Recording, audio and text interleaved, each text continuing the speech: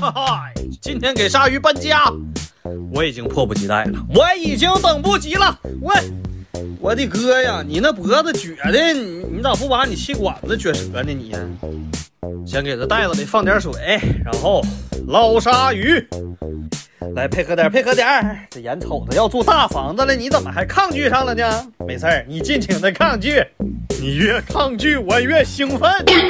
算了，直接上手吧，这网也捞不上来呀。喂！哎我去，好滑！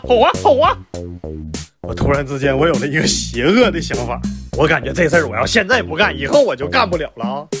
我去，真吸上了啊，兄弟，你这脑门子长的啊，牛逼！行了，拿下来吧。我好像抠不动了。我去，这犀利，这咋整？这不能一辈子挂这儿了吧？哎，对，兄弟来，哥给你往旁边踹。哎呀，吓死我了！我以为这个缸以后这外面都要挂一条咸鱼竿的呢。这个皱唇鲨直接上手吧，渔网太小。这玩意儿不咬人啊，别的鲨鱼可不能这么干。那凶猛点的鲨鱼，你直接上手，你那手伸缸里头，你再拿出来，你手指头上不挂条鲨鱼，我跟你姓，真的。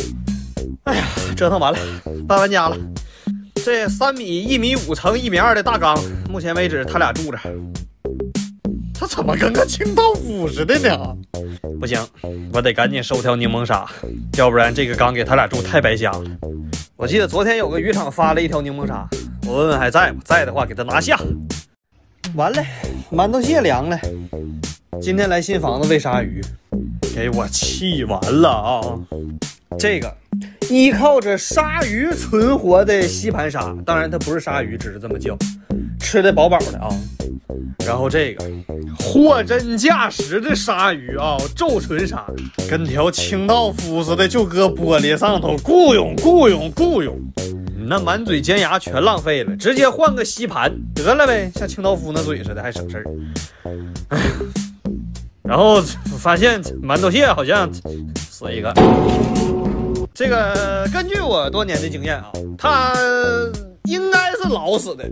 完了，这个味道，哎呦我去，这味儿老带劲了，感觉比海鲜市场的味儿还冲。哎呦我去，上头了，不行，我得赶紧处理了。妈完事儿，赶紧把袋系上，这味儿我去老上头了。哎呦，现在还有个更大的问题。这清道夫转世的这个皱唇鲨不吃了，剩了这么些，这要是不捞出来搁里头搞一宿啊，这第二天这味儿比那螃蟹都得冲。拿啥捞啊？这缸将近1.4米深，哪有这么长的渔网啊？我家呀，我脱光了跳里头往出捞也不咋靠谱啊。虽然说这货跟个清道夫似的，但是它毕竟是鲨鱼，这哐哧给我来一口，我不断子绝孙呐！大哥，哎，你把那点玩意儿吃了行不行啊？我这鲨鱼养的我还真不如清道夫。拉倒，干吧！我合计了一下，不用脱光，光膀子就行了。直接站这个梯子上，哎呀，拿网往里头够。不要问我为什么脱上衣，我估计呀。我整个胳膊我都得插水里头去。哎呀妈呀，养点鲨鱼我容易吗？柠檬鲨呀，赶紧来吧！这缸里但凡有个柠檬鲨都不带剩下食物的，太愁人了。小区啥时候解封啊？哎，完事儿搞定，整个大缸太费劲了。你说我咋就想不开，我养鲨鱼干啥玩意儿呢？我操！哎呦我操！这梯子没全放开，刚才嘎巴一下子，哎呦我去，吓死我了！另外这是个啥？